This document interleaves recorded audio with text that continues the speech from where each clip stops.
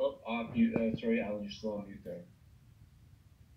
Thank you, everybody, for your comments tonight. There's a lot of great ideas. I don't want to. Well, I'm going to pick out a couple. The last we were just talking about there, municipalities. How can we advance natural gas in this province? Um, we could actually do a session on that alone.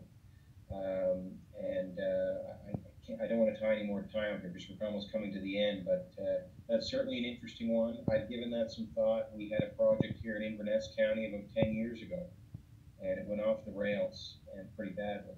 And anyway, I'd like to share some of that with you at some point. I noticed in the chat there was some mention of nuclear power, and I don't know what people think of that. It's a controversial subject. But it's certainly seen by a lot of environmentalists as one way, maybe a regrettable way, but a way to come off of fossil fuels.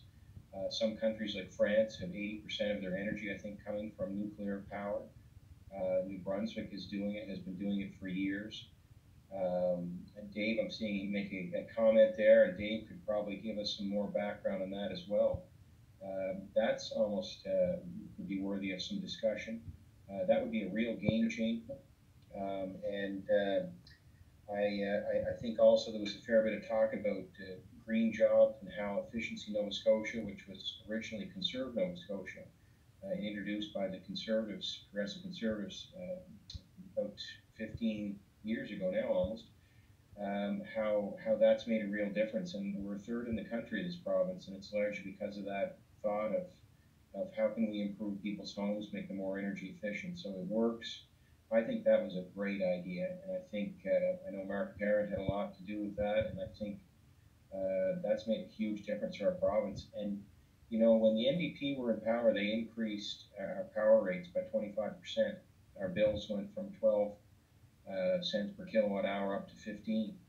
And but a lot of what insulated people from the impact of that and what the real impact would have been was the work of Efficiency Nova Scotia in giving people rebates for heat pumps, switching out to LED bulbs, and having better insulation, more energy efficient homes. So great discussion. I've made some notes, and great to have your ideas, because we have to have people thinking out there and sharing ideas, because that's what opens our eyes and our minds.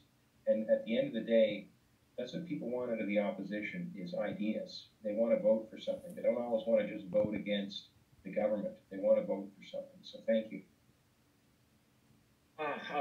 Thank you, Alan. Thank you very much.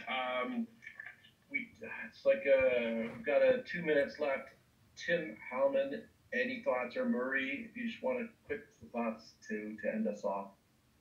I think this was some really, really good points that were raised, given all of us a lot of ideas to think about. In particular, for me, in terms of Nova Scotia being a hub of innovation when it comes to post-secondary, I think that's an area that we can really focus on. I remember about 10 years ago, we lost one of the leading neurosurgeons, Dr. Ivar Mendez, to Saskatchewan, because Nova Scotia couldn't compete in terms of the neurology facilities we had here compared to Saskatchewan. And, I've never forgotten that. And we have a lot that we can do to innovate.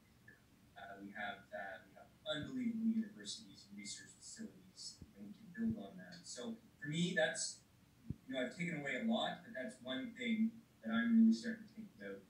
Certainly my wheelhouse, as you know, is education. So thank you, everyone, for your great input. Thank you, Tim. And Marie, any quick last thoughts for us before we say goodbye? Yes, thanks, Rob. I would echo much of Alan's closing comments and Tim's. One thing that, unless it was brought up in the first 7 minutes or so until I joined the call, another area that we really have to focus on is immigration.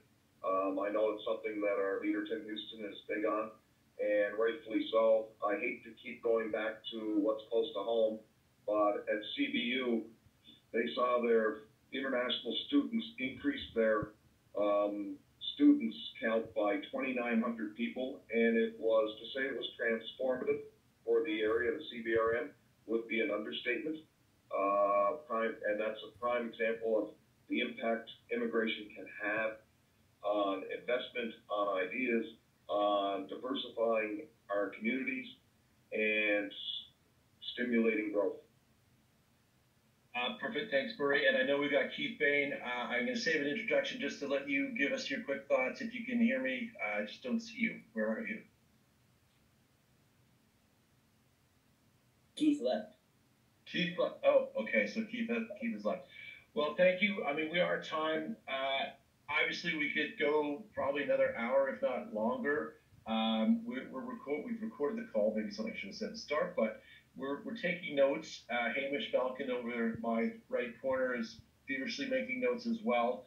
And so, you know, with the interest by our current leadership in policy, in what your thoughts are on policy, I'll say this is a fantastic opportunity for not just my committee, our committee, but also everyone in the party to help guide the Nova Scotia PC party toward winning a next election by knowing what policies are important to growing the province and what people want to get behind.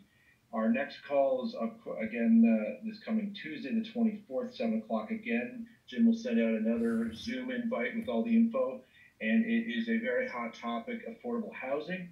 And just maybe we'll talk about how many units and what located. We'll have to see. Thank you, everyone, for joining. I really appreciate all your input, all your time. Thank you much. I look forward to seeing you next week. Have a great week until then. Thanks. Bye. Bye for now.